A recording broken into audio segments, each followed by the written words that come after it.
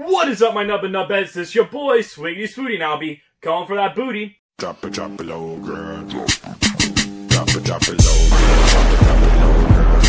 it low, girl. Drop it low. Welcome back to today, where we will be having prickly pears. These things, right here. They are a fruit from a cactus, and they're also Spanish, Mexico, I think, native Mexico, where they're known as tuna, which is the Spanish translation from prickly pear. They taste amazing, I think. But I want to try them on camera for you guys. And, yeah. So it's pretty easy to open up. So first off, get a knife. Got this big old Michael Myers baby here. You cut off one end. You cut off the other. If I'm doing this right. And then you cut down the middle. Now, be careful with the reds, because the reds tend to stain. But the fruit is actually, it's like a fruit roll-up. The original fruit roll-up. Inside here. Now, as you know,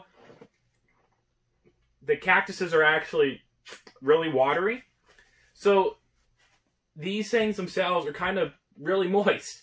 There's a lot of bigger seeds. Well, they're not big, but they're seeds, and they're not like watermelon seeds where they can kind of just crunch up. These ones are harder, but you can still swallow them. And be careful with the reds again. They are very stainy. Kind of like the pomegranate colors that come out, but let's go ahead and try one.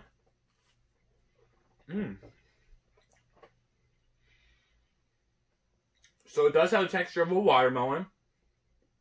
And the flavor is really hard to explain unless you've actually had one. I don't know how to explain the flavor. Just imagine them not as like sweet watermelon, but more there's more flavor to it at the same time than watermelon. Alright, so that's a red one. There is multiple colors, so we're going to move on to a green. And you can tell by the outside casing that if it's like a maroon red, I don't know, I'm colorblind, I think this is maroon red.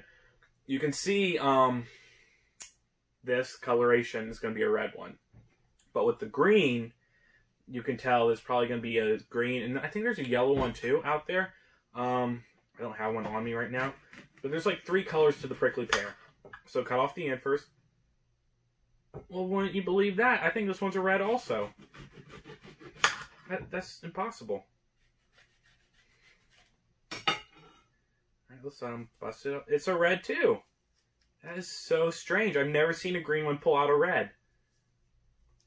Okay, well.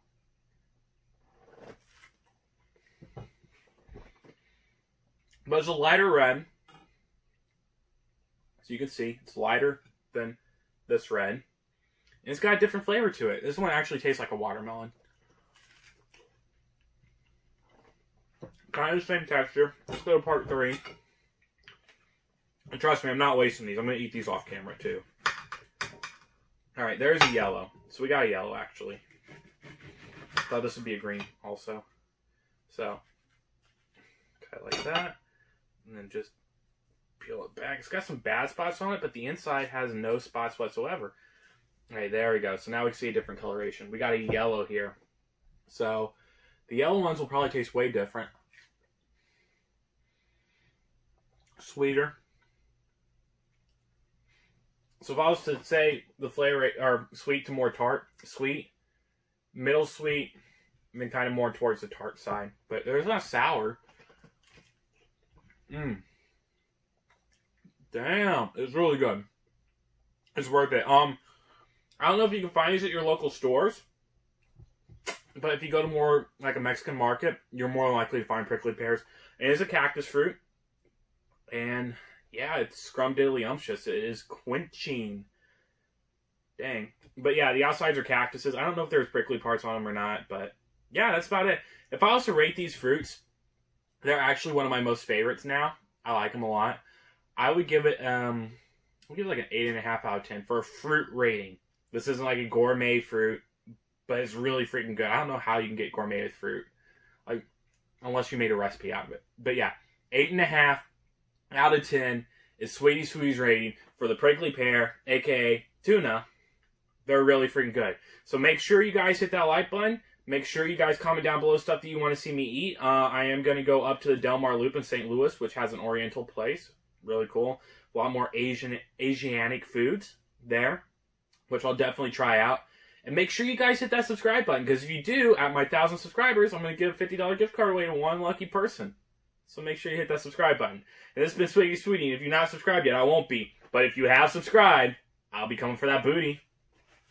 Oh, my fingers are sticky. Ugh.